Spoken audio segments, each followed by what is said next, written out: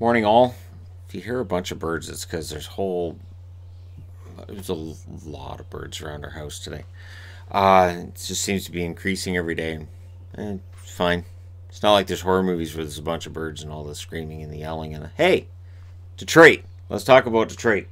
So with Detroit, I obviously don't have every jersey the team's ever worn because that'd be crazy. Because they've made very small changes over the years.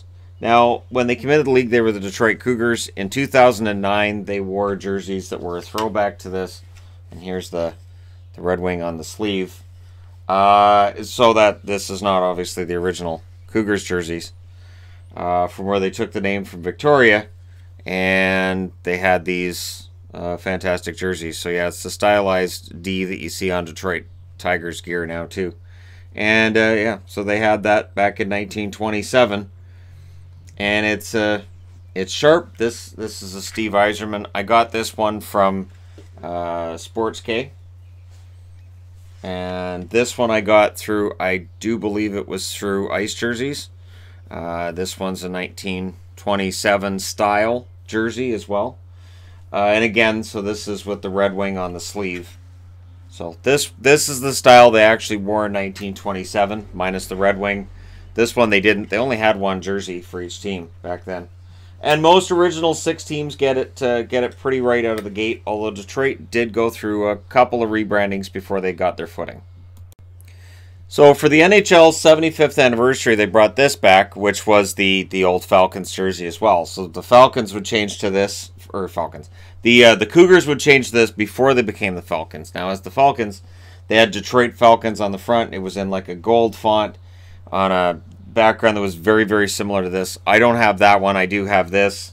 And it's one I got through Ice Jerseys, and it's a lot of stripes. Because back then, apparently, stripes were the thing.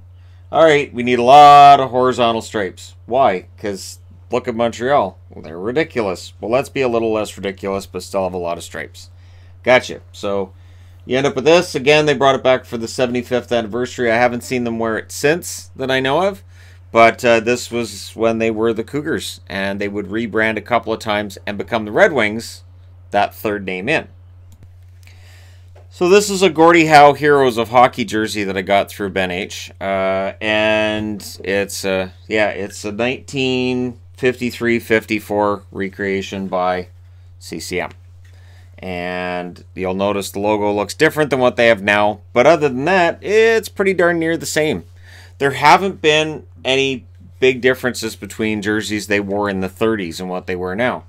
And again, that's where Detroit fans say, yep, that's the way we like it. There's not a whole lot of change because you don't need to change perfection. There are some who see it that way. And for me, I can kind of get it. But, okay, we'll get into that as we get into other iterations of the jersey. All right, now this is a CCM that I got through Ben H Sports.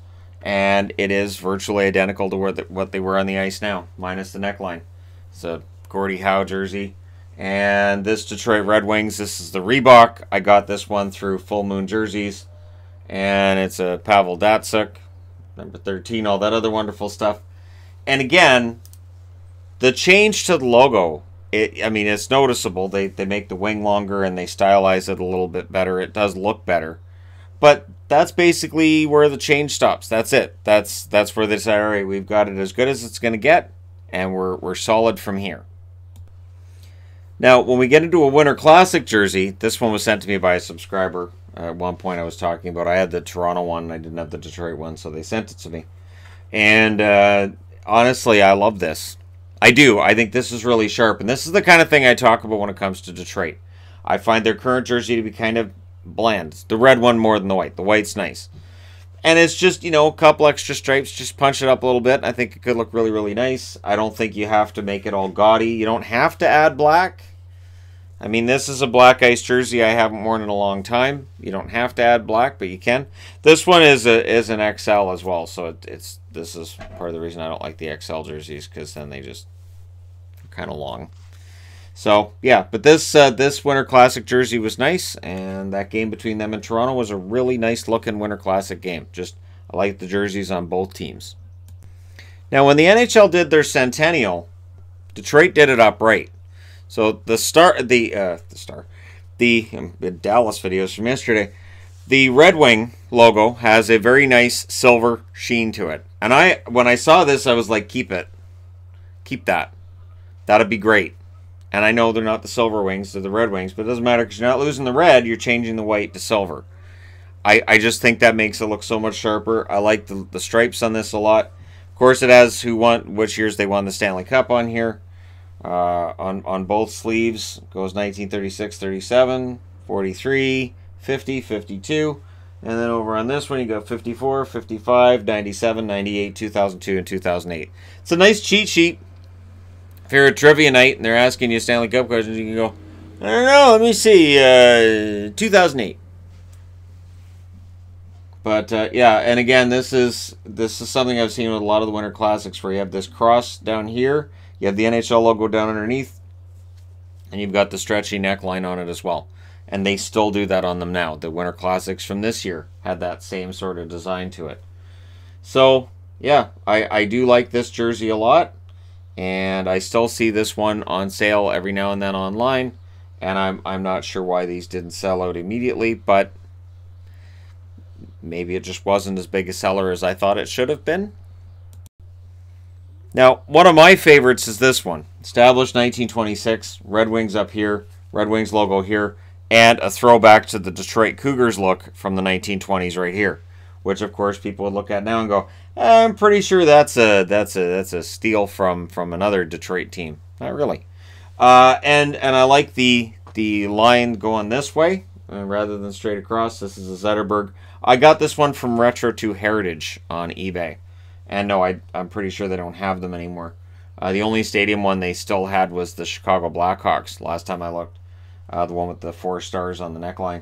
So again, you know, this is sharp, and it shows that with Detroit jerseys, you don't have to do a whole lot to make them look pretty darn good. This is one of my favorite jerseys of theirs.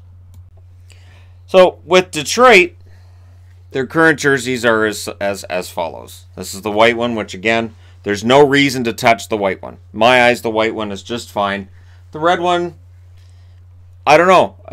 Does an extra stripe make it better for me? Nobody's going to care whether it makes it better for me, of course. And I agree with that. I 100% do. People complain about the Canucks jerseys. I sometimes say, nah, it's fine. Leave it alone. But for me, anyways, I'll be interested to see what they do if/when we get a third jersey from Detroit. There's been rumors for a long time what Detroit might do with a third jersey. Do they go with another throwback? That would be my guess. My guess would be they go with another throwback. Or do they take a chance and try something bold and different and maybe make it something that's I don't know. For me, again, with the Red Wings, they're just kind of bland. You got the one stripe on the bottom. You've got the one stripe here, the logo here, and everything else is just red. And again, I know there are Red Wing fans who love this jersey and love this design. I just like to see, you know, an extra couple of stripes or something to kind of punch it up. I'm not talking about changing the main jersey. I'm just saying if they did something else with a third, or did something else with an outdoor jersey or something, I think it could be really sharp, because they've done it before. Like I said, the older ones that I have here, I have partly for this channel's reasons, of course, and partly because I like them. I think they're pretty sharp. But I'd be interested to know what you guys think in the comment section below, as always. Don't forget to hit like and subscribe if you're browsing your way through. You just happened upon this video, and yep, this one's not going to make 10 minutes, because the Red Wings, there's really not a whole lot of change, and Wings fans appreciate that. Thank you guys so much for watching, for all your support. I'll talk to you again soon.